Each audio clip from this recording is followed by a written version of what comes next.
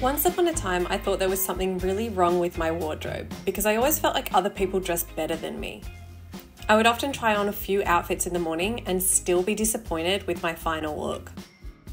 I would ask myself, what's wrong with my wardrobe? The thing that I found out was that the problem wasn't actually that there was something really wrong with my wardrobe, but the problem was more about the way that I was actually approaching style and the habits that I had adopted around clothing. My bet is that there is nothing really wrong with your wardrobe either, but there might be a few habits that you can get into that will help you to dress better than you do now. I want to talk about a few of these habits today that I really think have had a huge impact on the way that I dress and the relationship that I have with my wardrobe. We're going to talk about a few different style habits today, but one of those things that we are going to talk about is color, because I do think that this is a subject that not many people talk about and it's quite important. Okay, so let's get started.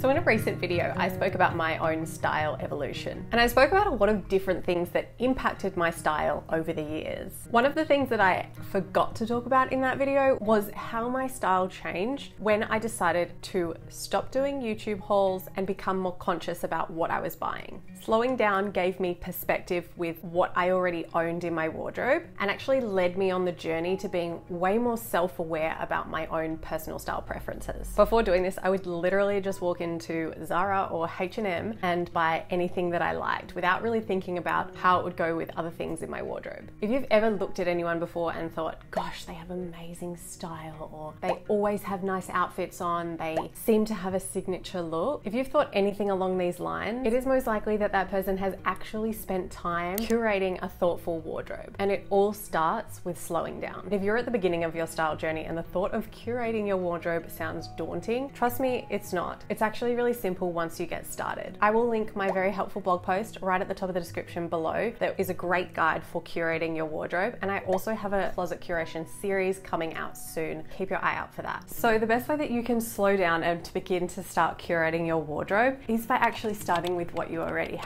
The next thing you need to do is to start a wardrobe wish list. If you have followed me for a while and you haven't started one yet, start one. This is your sign. Anytime you get an urge to buy something new, pull out your wardrobe wish list and put that item on the wish list instead of buying it. You want to wait for at least a week, maybe longer if you can, before purchasing that item. And in that time, you want to really think about that item and whether it's going to add to your personal style, whether it's going to fit with other items in your wardrobe, and whether it really fits your lifestyle or not as well. By having a wish list, it's going to stop those impulse purchases. It's going to stop you from bringing in a lot of things into your wardrobe that will continue to create confusion. And this is definitely the first step to curating your wardrobe.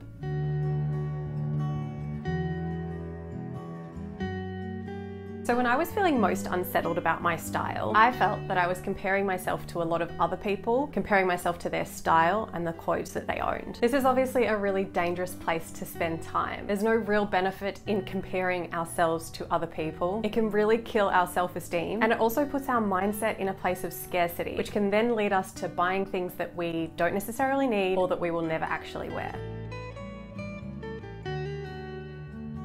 So I became really aware of when I was comparing my style to other people's style online and in person. I wanted to be able to admire people's style without feeling jealous about all the beautiful things that they had and that I didn't. So I decided to rewire my thought process. I had to stop comparing myself to others and start comparing myself to the previous version of myself, the person that I was yesterday. That's why I titled this video, Dress Better Than You Do Now, rather than Dress Better Than the Person Standing Next to You. You are on your own style journey. You are in your own race. So when you stop comparing yourself to others, you can focus on your own style journey and just work on getting better than you were yesterday.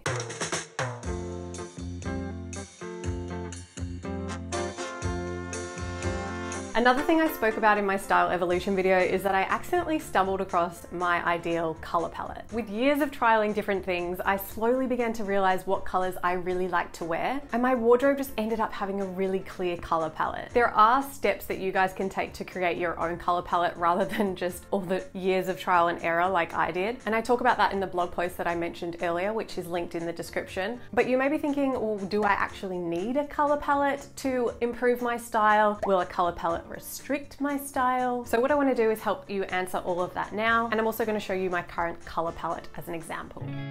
So firstly, the pros of developing your own color palette are really simple. Getting dressed becomes way easier, shopping becomes way easier. Versatility in your wardrobe is actually quite high because everything can be easily mixed and matched together. And best of all, you will likely gain a lot of clarity around your wardrobe and your personal style in general if you do create yourself a color palette. Also, further down the track, any declutters that you do are way more easier as well. Way easier.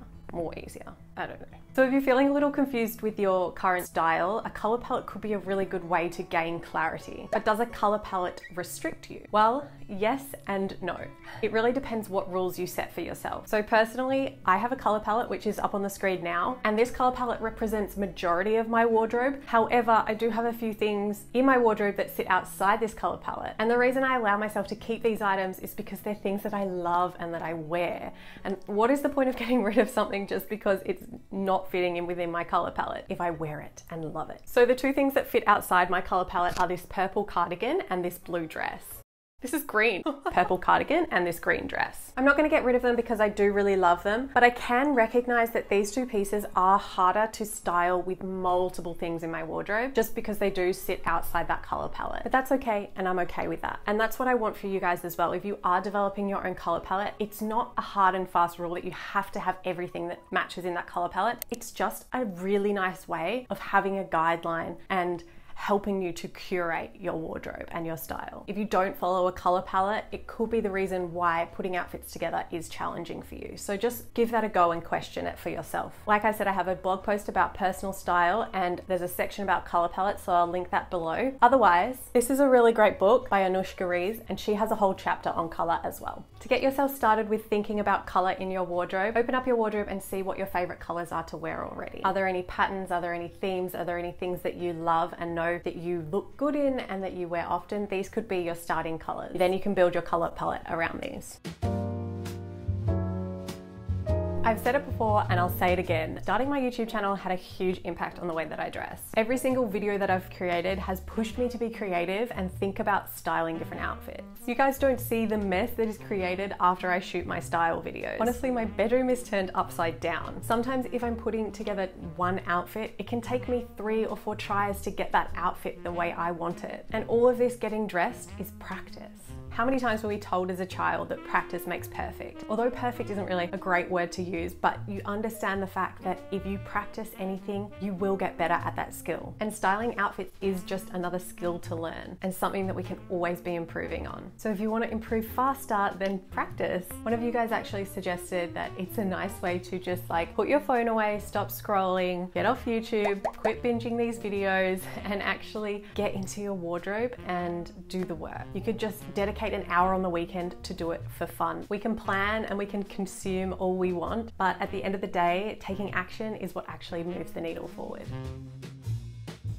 Speaking of getting into your wardrobe and actually doing the work, decluttering is a big part of the personal style journey, but it can be done right and it can be done wrong. My main tip for decluttering is ensuring that you do it mindfully and that you actually learn from the items that you get rid of. But there can be a lot of uncertainty in decluttering, like knowing whether or not to keep an item and getting worried that you might regret it one day, holding on to things just in case. So if that sounds like you will love the video that I made about hanging on to clothes that you never wear. In this video, I share useful ideas for the maybe pile and the undecided items, which also includes a mind map which I created, which I have stuck up in my wardrobe and is so helpful. So thank you for watching and I'll see you over there.